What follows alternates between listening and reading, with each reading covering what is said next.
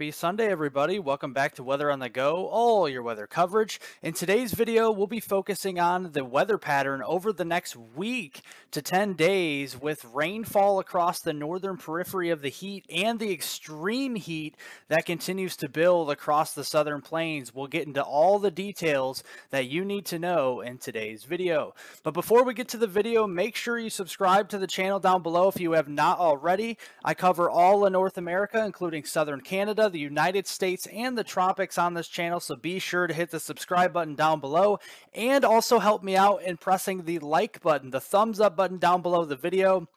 The more likes we get, the more information that this gets out to more and more people. So I appreciate that as well. So looking at the past 72 hours here, the past few days across the United States as a whole with our rainfall accumulation, you see where the active pattern has been across Wisconsin, northern Illinois, through the Great Lakes region, especially here into southern lower Michigan, Indiana, Ohio, into western Pennsylvania. That's where we have a swath of some very heavy rainfall, but then you also see where it has been very uneventful with the heat building across portions of Texas, Oklahoma, southern Kansas, into Arkansas, down here into Louisiana. We have barely seen a drop of rain over the past 72 hours in those areas. So that's where the real heat does continue. But before we get to that, let's zoom in here across the Great Lakes and show you the exact rainfall amounts that we have seen. And you see here portions of northern Illinois, southern Wisconsin here, really much of the state of Wisconsin seeing at least an inch or two of rain. The heaviest rains just here into far southwestern lower Michigan, into far northern Indiana, over 4 inches reported there in a couple of those areas. Also a couple pockets of 3 to 4 inches in eastern Ohio as well. So definitely a big help to the drought out there that does continue across these areas. Unfortunately, we haven't seen much rainfall south and west of this line yet, but that may change as we move forward. So looking at the overall weather pattern, zooming it out for you here today, the big high pressure system controlling the heat across the southwest remains locked in place across the four corners and the southern plains where the maroon reds are.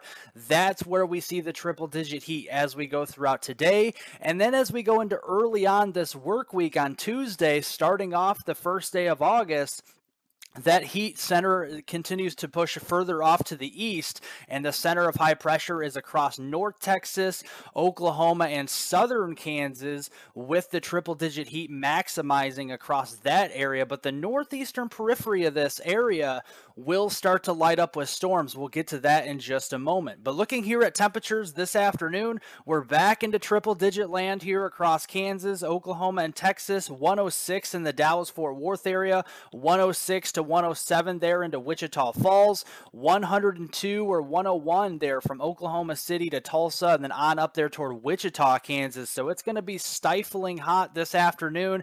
That continues as we go into Monday. Remember, the center of that ridge of high pressure does start to slowly drift east and then remain parked over North Texas, Oklahoma, and Kansas as we go into early this work week. So 100 to 110 will be the name of the game from Kansas down through Oklahoma into Texas and even parts of western Louisiana going through Monday. And then even into Tuesday, we start to see that maybe peeling a little bit further south there away from northern Kansas with the active storms around the northeastern periphery of the ridge.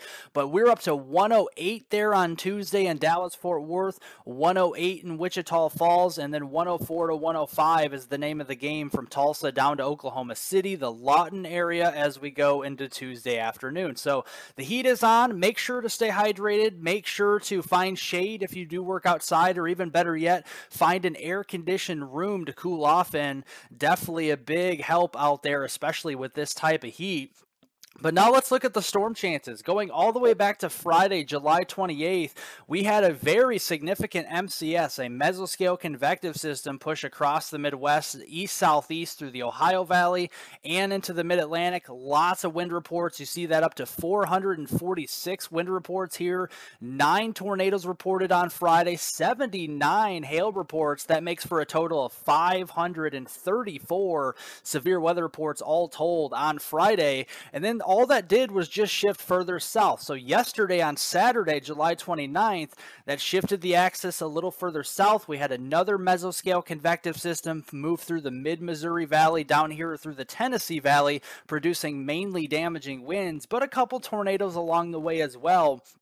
4 tornado reports from your Saturday, 405 wind reports, and we also saw a total of 422 severe weather reports all told from Saturday, yesterday. So it was another busy day yesterday, and as we go through early this week here, we're going to start to see more of that active pattern lighting up across those same zones. So the surface analysis here today, we have a warm front. South of that warm front, it's hot. Into Oklahoma, southern Kansas, Texas, it's hot. South of that warm front, temperatures surging well into the triple digits, but right along that front and just ahead of the front, we're going to see a lot of lift being maximized here for showers and storms, and this is not going to be going anywhere through early this week on Tuesday. So this front's going to kind of act as a lifting mechanism for thunderstorms over the next 48 to 72 hours across this region. So as such, the severe weather outlook from the Storm Prediction Center today highlights a slight risk, a level 2 out of 5 in the yellow shaded color here from eastern Montana down into northeastern Wyoming, the western Dakotas, and getting into northwestern portions of Nebraska, with more of a marginal risk down here through the Arklatex regions and across portions of the southeast as we go through today. But the biggest concern today is the very large, if not the giant, hail threat up here across the northern Rockies and the northwestern Great Plains, where we could start to see hailstones up to 2 or even 3 inches in diameter, folks. That's hail. That's hen egg size or larger. We could see up to baseball size hail at times up across this region with supercell thunderstorms later on this afternoon. So as we go through peak heating, this is around mid-afternoon, we're starting to bubble up some showers and storms across the northern Rockies, getting into the northwestern high plains here. But I think as we go into this evening, so we're talking 6, 7, 8 o'clock, around prime time, evening time here, that's where we're going to start to see more of these supercells developing with very large hail, if not the giant hailstones, 2 to 3 inches in diameter, and who knows, maybe even larger than that. We've seen a lot of hailstones bigger than that this season, so definitely watch out if you live in eastern portions of Montana, northeastern Wyoming, the western Dakotas, or northwestern Nebraska for that threat as we go through this evening. Otherwise, just some marginally strong to severe storms down here through the Arklatex and the southeast, wind gusts up to 60 miles per hour and maybe up to quarter-size hail. The tornado threat today is overwhelmingly low, so we're not looking at a tornado outbreak or anything like that.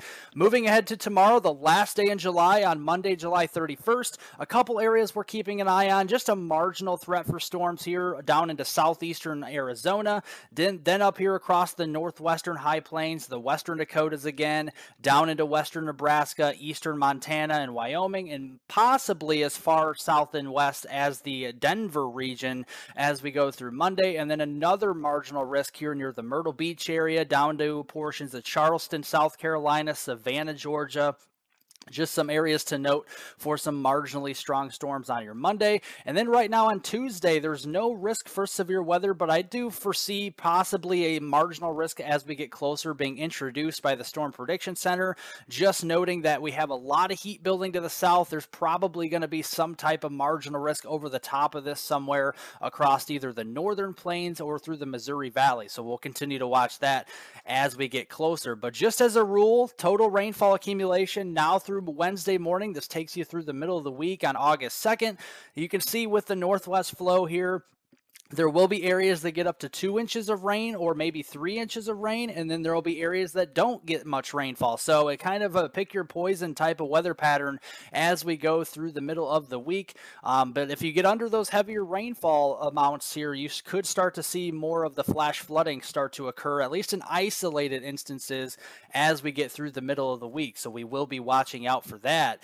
But then looking at the weather pattern to close out the week, this is by Thursday, the 3rd of August, and you start to see the ridge begin to slowly break down from north to south here and become a little bit more flattened out by next weekend. It's still going to be hot down here in the Lone Star State in Texas and then down across Dixie Alley here, but it's going to start to cool off though from north to south as we get towards the weekend. So looking at Thursday, it's still into the triple digits from the Ozarks in Missouri all the way south here toward the lower Mississippi Valley and the Southern Plains. We're back to 105 in Dallas. We're back to 104, 105 from Tulsa into Oklahoma City, 103 here in Little Rock as well on Thursday. And then watch as we get into early on this next weekend here. You can see on Saturday, August 5th, those triple digits start to drop further south and we start to see a nice reprieve. This is probably a big cool down compared to what we've seen. Yeah, it's still going to be 90 there in St. Louis, 91 there in Wichita, 96 there into Little Rock, but this is a nice cool down compared to what the temperatures are like over the next few days across this region. But we're still hanging on to 104 here in Dallas-Fort Worth on Saturday, so still seeing the triple digits across portions of North Texas and into Louisiana and central portions of Mississippi through next weekend.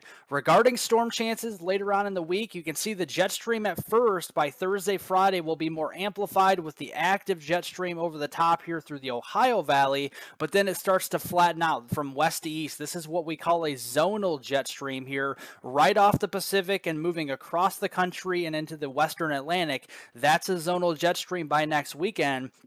And usually when you start to see that, the severe weather threat starts to lower and we start to see more rainfall moving further south. So looking at the EPS ensemble guidance, this is the European ensemble guidance showing the total of accumulated precipitation now through next Monday. This is on August the 7th, and you start to see more of the rain taking over across the Dakotas, Nebraska, further south than we've seen it here into the southern portions of the Midwest through southern Iowa, Missouri, southern Illinois, and then moving more to the southeast through the Carolinas and Georgia as we go through that time frame. But it largely remains dry across Texas, Oklahoma, and Louisiana as we go through that Monday, August 7th time frame. We could have some rainfall opportunities, but probably just some slight chances by then. And right now, with the slight chances of rain and not much rain coming over the next 7 to 10 days across Texas or the lower Mississippi Valley, there is a concern with the excessive heat, obviously, but also the drought starting to rapidly develop across East Texas, Louisiana, and maybe migrating further north into southern Arkansas as we enter into that second week in August.